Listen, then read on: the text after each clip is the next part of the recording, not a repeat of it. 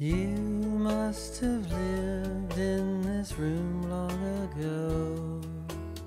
I know your face. I must have seen it in an old faded photograph. I can't help but wonder about the life that you lived.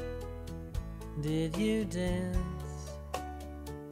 Did you play where I'm standing now? Was that your spirit I heard in the night? No, I'm not scared. No, I don't mind. This was your room too. If I write a question on the glass when I leave, will you reply and tell me your name? I'll come back and await your response. I know that sometimes things aren't what they seem. Things we think real are only real in a dream. People seem solid, but they can vanish like steam. You know that sometimes things are not what they seem. This afternoon I was waiting for her. I saw a name appear, faint and shadowy. I think that it said Emily. I jumped at the secret that she shared with me, took my finger, wrote my name backwards, and told her that my name is John. I asked when she'd lived and just how she had died. I heard a cry, I saw a tear at the back of the reflection.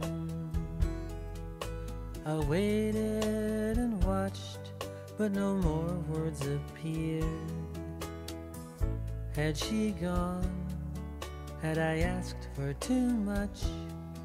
When a light came on in the mirror, I know that sometimes things aren't what they seem. Things we think real are only real in a dream. People seem solid, but they can vanish like steam. You know that sometimes things are not what they seem. She stood there in beauty in a white summer dress, with long raven hair and light in her eyes. I would miss her when I moved away. She said, John, there is something I think you should know. Yes, I live here, but it's not what you think. Behind this house is a graveyard. I went out in the morning that I first learned your name. Years ago for me, only minutes for you. On a marker I found the name John. You see, I'm not the ghost that lives in your glass.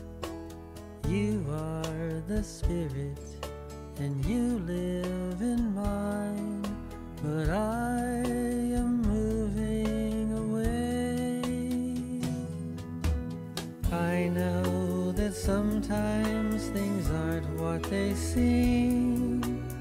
Things we think real are only real in a dream. People seem solid, but they can vanish like steam. You know that sometimes things are not what they seem.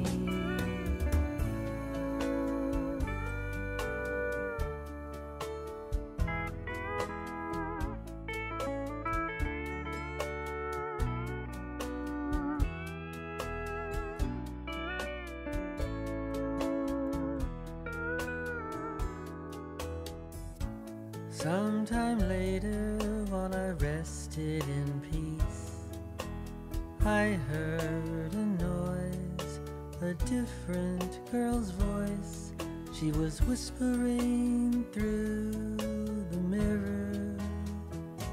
She said, "You must have lived in this room long ago.